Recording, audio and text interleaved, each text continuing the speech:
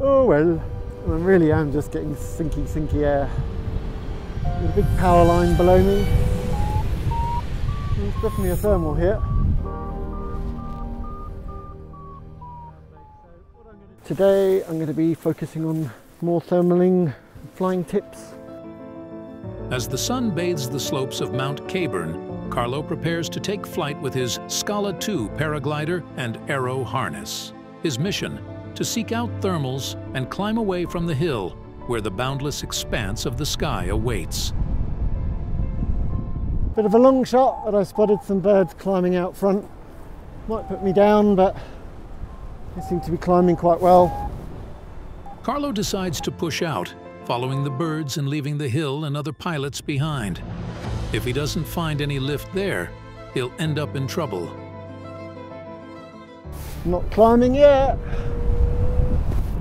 I'm right over the landing field now, so if I don't go up soon, I'm going to go down. It's a small core. Kind of one of those ones that shoves you in and out. So in this kind of situation, it's especially important to climb as optimally as possible. Feels like I'm reaching an inversion, which is why the thermal's getting broken up. If I'm lucky, the thermal might break through that inversion and I might get into much better air. On the other hand, if it doesn't, if I don't fly optimally, then I'll drop out of it and I might just end up landing out short and then have the pleasure of watching everyone flying over my head later. A few moments later. Oh well. Any birds climbing around?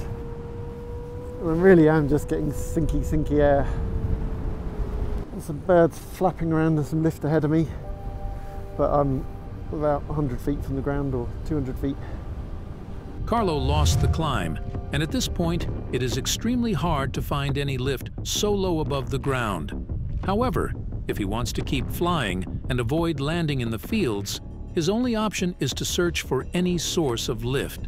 That would be his last and only ticket to get back up and carry on. A bird going up in front of me. Got a big power line below me.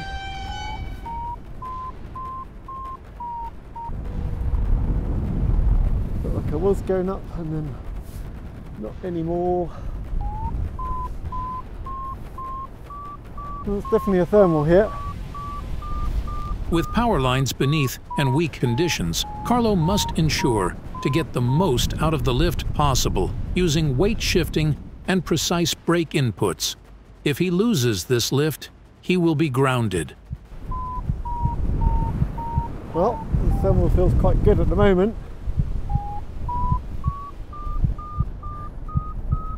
I've got a bird of prey that's coming to join me.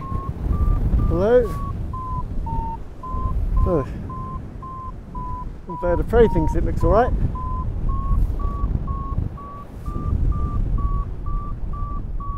One eternity later.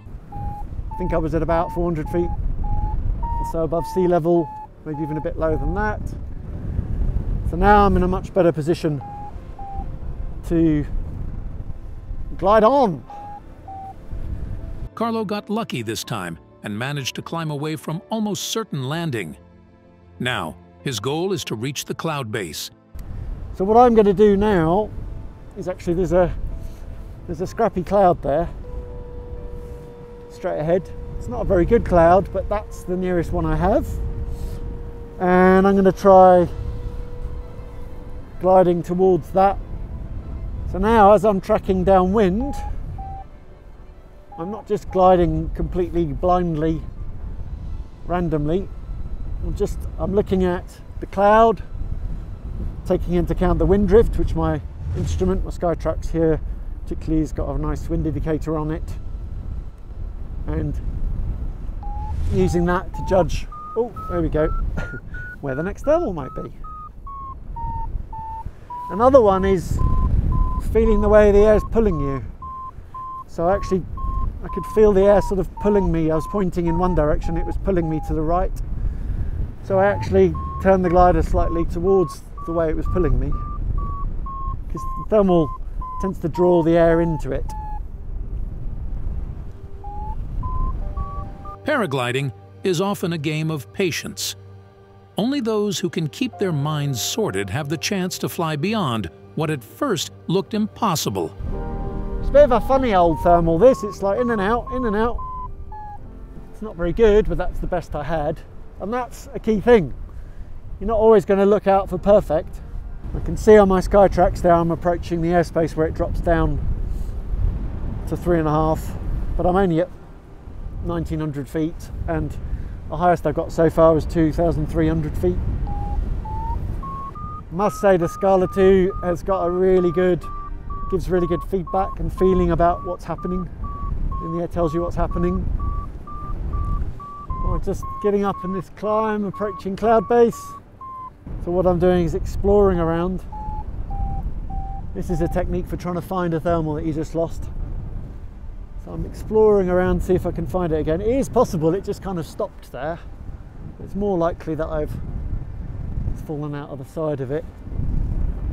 Doing out and returns, going downwind is wonderful fun, and you obviously cover more ground that way. But then you have a lot more time and hassle getting back. I found some really nice lift.